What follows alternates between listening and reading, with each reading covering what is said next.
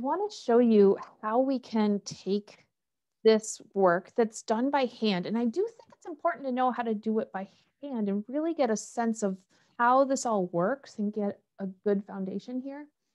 But I also want you to know how to use tools available to you. Okay?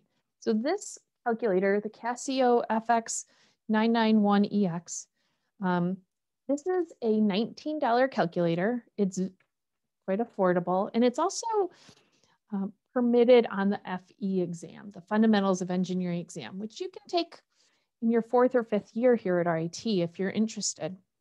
This has a great vector capability built into it that I wanted to demonstrate in the context of this problem. So first thing we do is we go into the vector calculation mode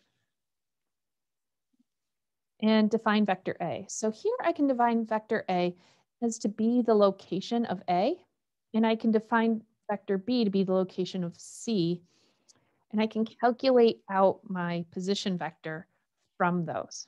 So I'll define vector A to have 3 segments, and I'll 0, 0, 6.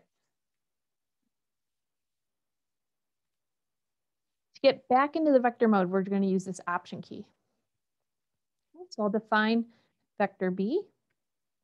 I have 3 dimensions. This one's going to be 2, 3, 0. So the position vector from A to C is equal to the coordinates of C minus the coordinates of A. So I set the coordinate of C to equal vector B minus vector A, where I put my coordinates of A.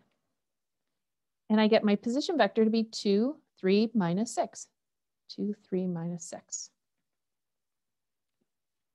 Now I want to store this into vector C. So I'll click Store, and I will click here, which stores it into C. Okay, so now vector C equals 2, 3, negative 6. To find the length of that, we can do absolute value of vector C. And that'll give me my length 7. Now, the nice part about this calculator is I don't actually need to calculate out that length if what I'm ultimately looking for is my unit vector. So I'll clear this off. And I'm going to do Option, scroll down, and look at this, unit vector built right in here.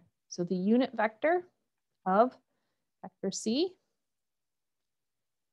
is 0.285x, 0.429y, and negative 0.857z. Okay. Doesn't show it as the 2/7, 3/7, 6/7, but we have all the values in there. So this is my unit vector. That's the vector answer. So I'll clear. And now I'm looking for my magnitude of 420 times my vector answer, which is always stored in here. And I get 120 in the x direction, 180 in the y direction, and minus 360 in the z direction.